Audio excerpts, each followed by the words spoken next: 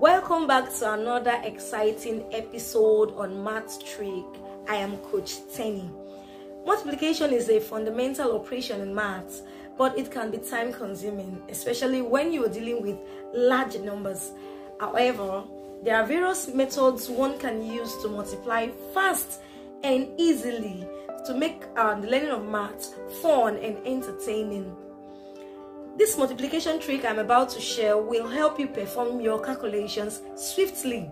With few steps, using lines, you can multiply two numbers efficiently without the use of calculators. Let's take some examples on how you can use lines to make your multiplication easily and very fast and accurate. Example number 1. If you're asked to multiply 12 by 13, that is 12 times 13, you simply draw lines. We have 1, so I'm going to draw one line here. And this is 2. I'm going to leave some gap and I'll draw 2 lines. So we come to the opposite direction. I'm going to draw one line here because this is 1, and I'll draw 3 lines here. 1, 2, and 3. Then looking at it, you will see that there is a dot that is formed by the intersection of the lines. So locate the dots. For example, in this part there is a dot here formed by the intersection. There is another dot here formed by this intersection. Another one here, dot, a dot. Okay, dot, dot, dot, dot, dot, and dot. So now we're going to pick them. How do we pick this thing? So now for this we have 1, 2, 3, 4, 5, 6. For this middle one we have 1, 2, 3, 4, 5. And for this one we have 1. So our answer for 12 multiplying 13 is 156.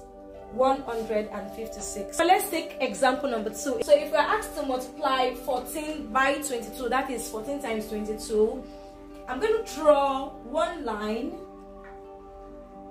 to represent 1, 4 lines, leave a gap, and then draw 4 lines to represent 4. Move to the opposite direction and then represent 2 with 2 lines. Leave a gap and represent the other 2 with 2 lines. Alright, then let us look for the point of intersection that gives us a dot. We have another one here. So we have another dot. We have a dot.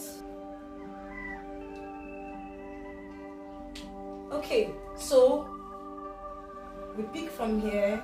We pick here. So we count from the right hand side. Always count from the right hand side. So we have 1, 2, 3, 4, 5, 6, 7, 8. This gives us 8. Here we have 1, 2, 3, 4, 5, 6, 7, 8, 9, 10. Remember, in maths you do not put 2 digits. You put down the digits at the right hand side, which is 0 because it's 10, and you move 1 to this side. Here we have 1, 2. Plus that 1 that we moved to this side, it will give us 3.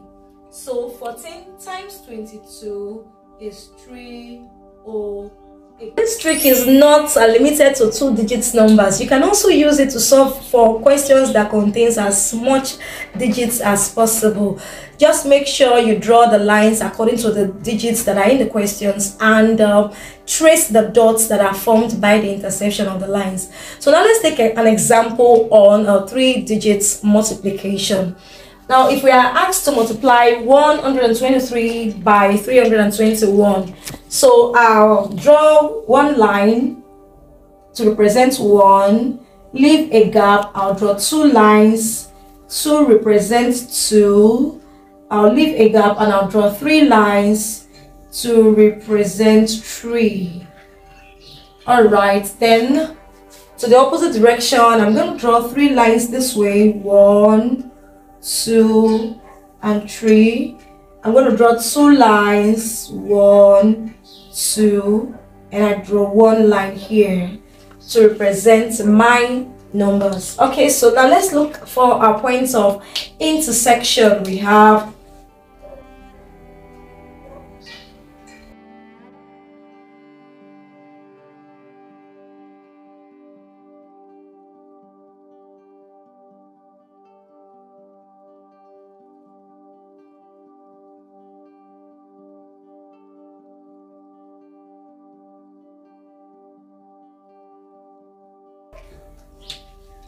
Okay, so the first one, we have this side, we have another one this way, we have, this is the middle, so we have this way, and we have this way, and this one forms the middle.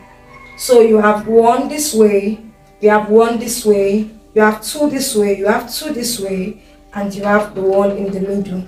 So now let's count. This is 1, 2, 3. So this gives us 3. This is 1, 2, 3, 4, 5, 6, 7, 8. And this gives us 8 here.